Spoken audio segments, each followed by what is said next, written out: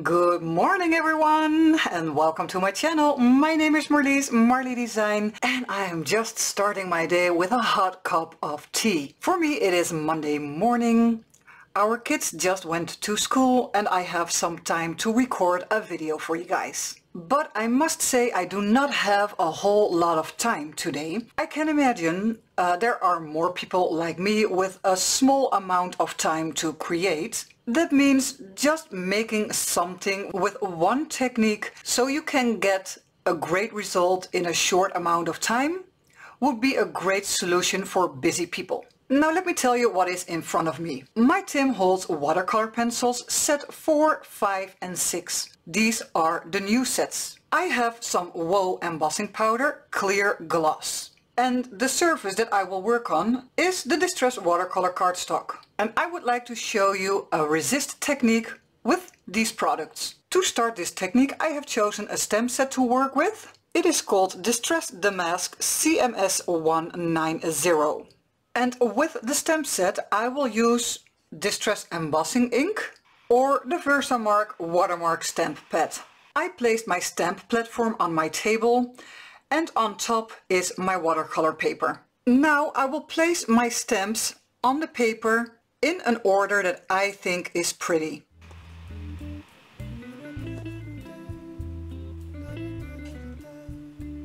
I will pick up the stamps with the lid of the platform. Now I will ink up my stamps with the Distress Embossing Ink and I will repeat this process 2 times.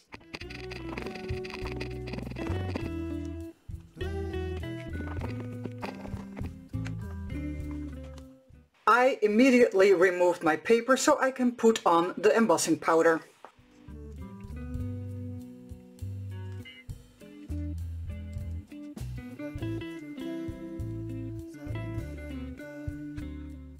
The embossing powder needs to be heat set, otherwise it will not stick to the paper.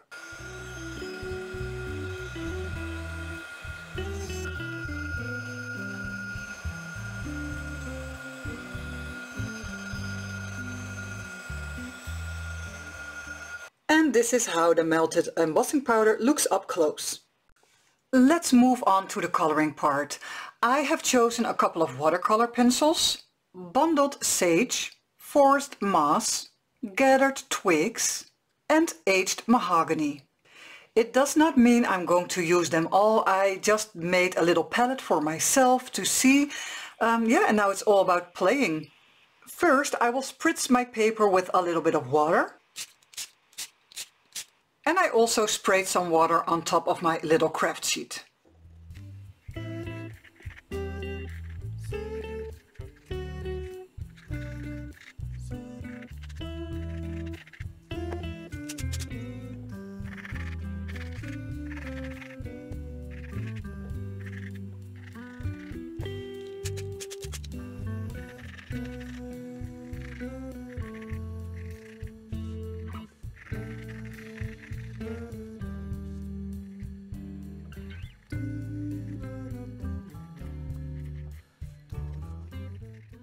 Okay, so now I added my first layer of color. I will let this dry, or you can heat dry it if you want to. After that I will take a look on how to go even further in there, maybe add an extra layer of color or do some splattering. Let's see. And this is what we created on our first try. I think I will go back in because I want the colors a bit more vibrant, so I will add a second layer of watercolor pencil.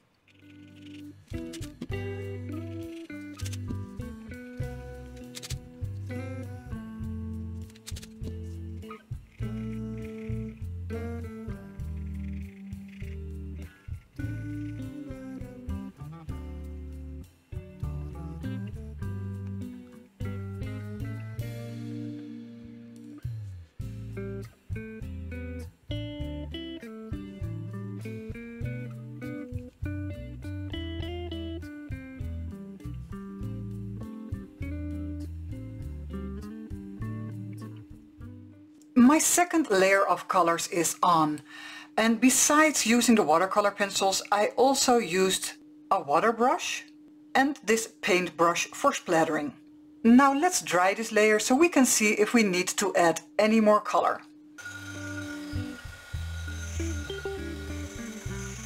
And this is our second layer of color. You can see when you add the watercolor pencils in different kind of layers, so this is my second layer, you can play with the intensity of the colors. So my first step was a light color, and I also started with light and then go darker and darker. And now you also have the choice. One, you can leave it as is, or you could add a darker color alongside the edges. But when you decide to leave it like it is right now, I already think this is a good resist technique, because of course the stamped shapes, the stamped images are very well visible. But my choice will be, I will go back in with a darker color on the edges.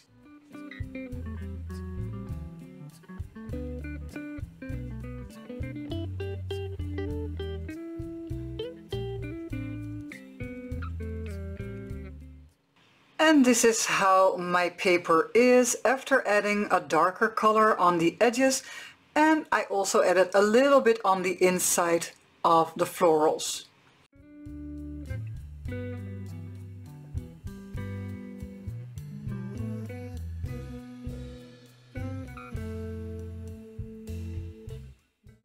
I think this technique is so much fun to do, and you will get great and beautiful results.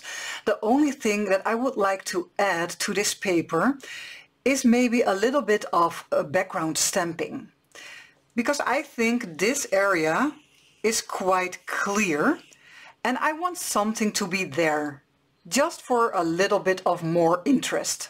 I will add some background stamping with the Stampset Shattered CMS 466. And I will only stamp partially, so I will not use the whole stamp, but maybe just a corner on this side or a piece of the stamp from this side. The ink that I'm going to use is the Archival ink Ground Espresso. And why an Archival ink? Well, because this ink is waterproof after stamping and drying.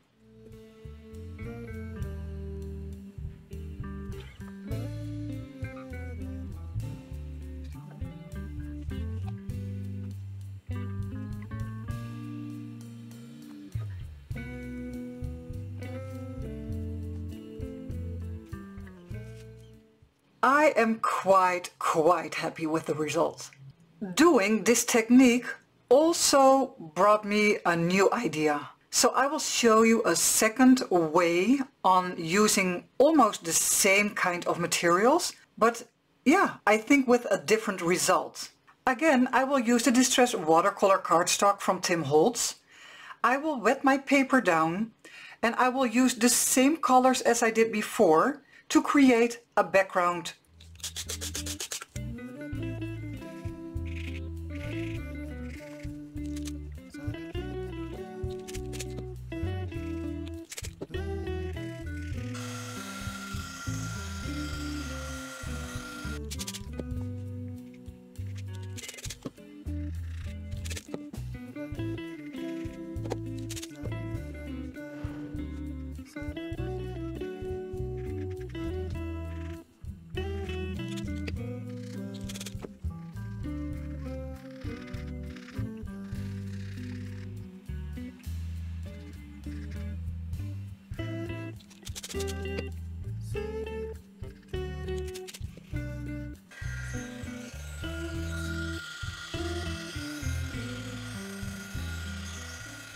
You can see that my colors are still a bit on the light side. I want them more intense. So this next part of the video you will see me playing around with these watercolor pencils, and I will add more and more color so the colors will be more vibrant.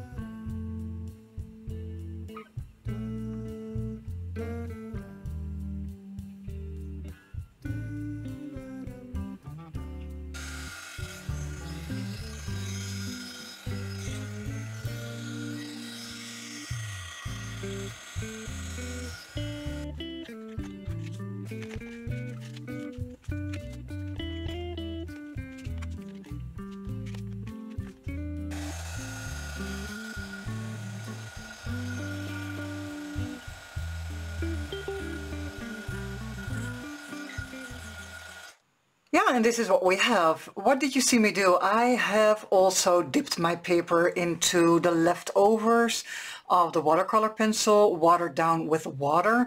I thought it was a loss to not use it. And of course, I do like the irregularities in the paper and the stains. Yeah, so our basic paper is done for our next technique. The only thing that we need to do, because next we are going to stamp, is to flatten out this paper, because you can see, yeah, it is buckled. So I will put this in a big stack of heavy books, and I will be back with you, yeah, in just like 50 minutes or something. My paper is dry and is already on my stamping platform. But this time I'm going to use a different stamp set. I will use the stamp set Worn Tekst CMS 156. I will put this whole piece of stamp set, so not only the loose letters and numbers, but this whole piece, I will put that on top of my paper. Then I will pick up the stamp with the lid of the platform.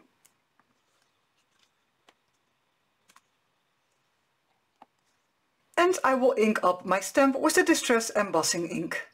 I will do this 2 times.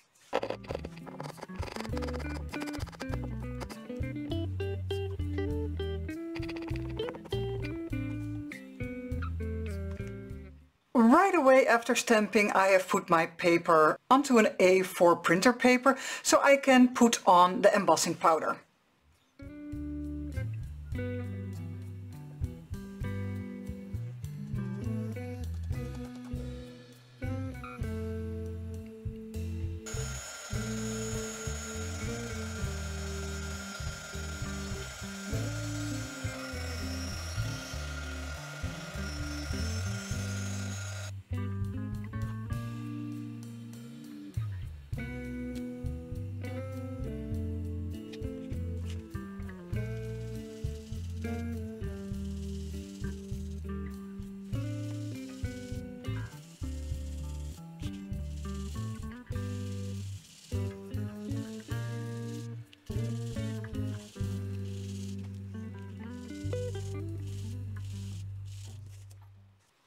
What just happened? I mean, I'm so excited for this result.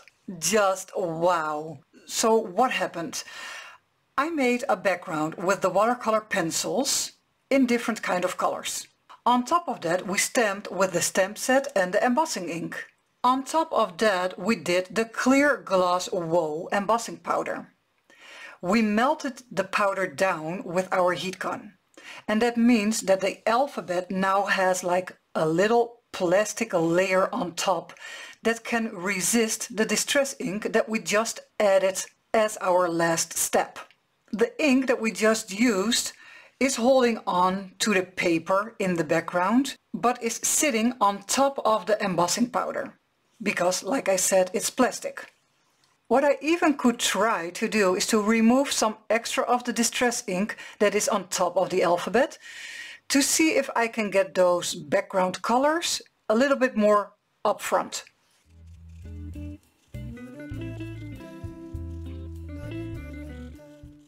I cannot bring it into words how cool I think this is. This is such a surprise. And remember that I only thought about trying this out during our first process with the ornament stamps. And it's not that I am not liking this one anymore, but this one, I mean, this stole my heart. So now we have our 2 results of this video, 2 different kind of results, and they are both pretty in their own way. With showing you the results, this video is also coming to an end. I hope you found this was also a very nice surprise and that you have learned something from this video, got some inspiration out of it. I hope you enjoyed yourself during this video. I sure did had a good time. So when you like my videos and got some inspiration out of it and you definitely want to try it yourself, please give a like, subscribe or comment down below. Everything is appreciated and it will help me get my videos in a good algorithm. Also in the description box I will put my other links for socials and my coffee shop, so you can visit me and see what I create and who I am. Thank you for spending time on my channel and have a great day. Happy crafting everybody! Bye!